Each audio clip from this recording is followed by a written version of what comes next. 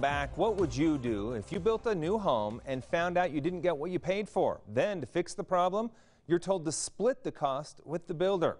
That's what one family says happened to them, so they called ABC4's Jason Wynn to investigate their property line dispute.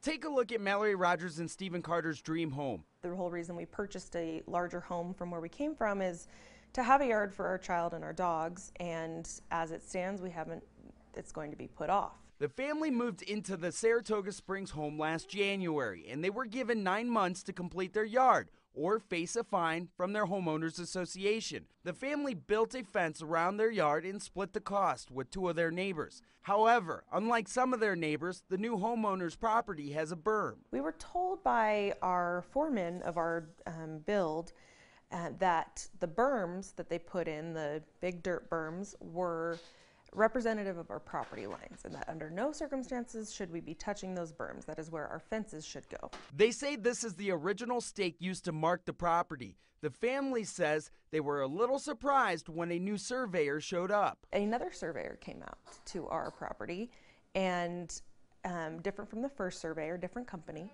from what I understand, and resurveyed our property, and we discovered the property lines were off. Yeah, found property, I guess, is probably a good thing most of the time, but for us, not so good. The situation was not good for all 4 neighbors. Curbing, fencing, landscaping, sprinklers, and those berms would all need to be moved.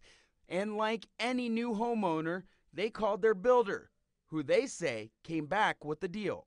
When they came back to us and basically said, well, we're legally not responsible for this. We have no liability. We have no concerns here. We've been told by our legal teams, basically, you guys can shove it.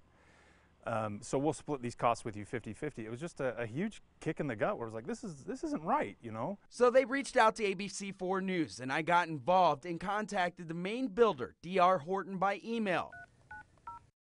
Following up with a call the next day, I was told they only respond to media inquiries in writing. 2 hours after I placed the calls, Mallory and Stephen got a call of their own. The foreman of our build called my husband's phone and left us a voicemail. He wasn't able to answer at the time, and said, hey, we're so sorry, we'd like to apologize for this. We're taking full responsibility, and we're going to 100% cover the costs. Allowing them to finally complete their home and get their yard done and avoid a fine from their HOA. I'm absolutely glad we called you. I'm very, very happy. I'm very grateful. I think they did the right thing in what they said to us. I accept their apology. It's been nearly a month, and I still haven't heard back from the company headquarters. I spoke with the family a little bit ago, and they say they have bids into their contractor to get their yard fixed, and they're waiting for that work to begin. Glenn?